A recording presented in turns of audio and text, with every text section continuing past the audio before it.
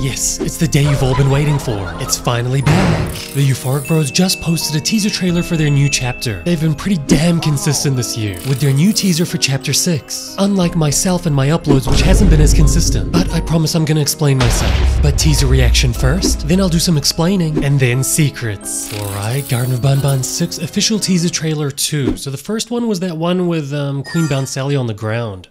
So let's see what this one has in store for us. Oop, gotta full screen it. Okay, so this looks familiar. That's... What is that? That looks like a green poop on the side, but I think we know that's Slow Celine's shell. Is this the... This is the prison cell area from the last chapter, no? But they're all being let out? Oh my god, this is eerie. Hold on a second. Yeah, that place on the left is definitely the, Whoa. Alright, Slow Celine is back in action. She's definitely not dead. She was just hiding in her shell. Ah, yep. The bowling pins. Everyone is being released. Oh, that's a beak. Oh, we got the pillars.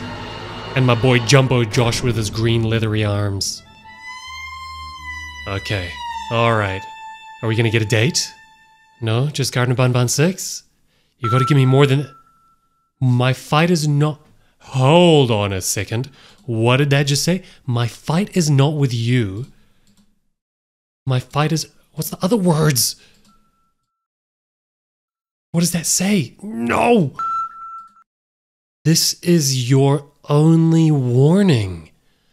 Okay, alright, interesting. Okay, so the trailer's got a bit of a story coming together for chapter 6. And I honestly wasn't expecting that post-credit scene. I thought they were just gonna give us a release date. But like I promised, before we get into that, I have to explain where I've been for the last 2 months. I know I don't usually get personal, but here we go. Just over 2 months ago, I finally quit my job. I was actually an architect. But you know, that passion for indie horror just got in the way and made this channel. And as we slowly approach 1 million, I took the leap of faith and quit my job. So now you guys got me full-time on here. But after getting my bachelor's degree, my master's degree, and working a full-time job for so long, I've never actually had a holiday. So since I was in a silly, goofy mood, I chose to take a long holiday right before this venture starts. So no, I didn't quit. I was just traveling around Europe for 2 months. And I'm so lucky nothing even released while I was gone. So now I'm back and ready to take over. Anyway, on to the trailer. It's clearly taking setting in that infirmary area from the previous chapter. You know, where Sheriff Toadster put all of them in a prison cell. Does that mean our old friends are gonna haunt us in the new chapter? What isn't really clear is who's actually letting them out of their cells. I thought it might be Stinger Flynn because he's got those telekinesis powers. But as we saw at the end of the chapter, he's coming down with us. And he's kind of knocked out. On top of that, we've also got the thumbnail. It kind of looks like to me that they're quite pissed and they're after us. I have a feeling they're gonna blame us for being in prison. So does that mean the new chapter isn't necessarily gonna have a whole bunch of new mascots, but the old one's coming back for revenge? Especially because we're buddy-buddy with the sheriff, they might blame us for being imprisoned as well. I also really like how badass they all look when they're escaping. Celine just absolutely bolts out of there. Banbalina looks like she just beat up those bullies and rolled them out. Opila still holds the record for being the scariest bird in gaming history. But I have a feeling this thing that we're gonna see in Puppy Playtime Chapter 3 is gonna be a little bit scarier, but anyway. And we've got Jumbo Josh with the big hands coming out of those pipes. Also, can we re-acknowledge how bloody strong Jumbo Josh is? He must be inspired by all these YouTubers getting in boxing fights. But anyway, we don't actually get a release date, which is a little bit annoying. But they consistently follow trends, and that usually means that the full trailer is gonna come out eventually, maybe in the next couple of weeks. And on top of that, we got a secret at the end, a Marvel post-credit scene, if you will. And it's not the first time that we've seen this sort of message. I obviously went away on my vacation, so I couldn't make a video about it, but Garten of Banban 4 had an ARG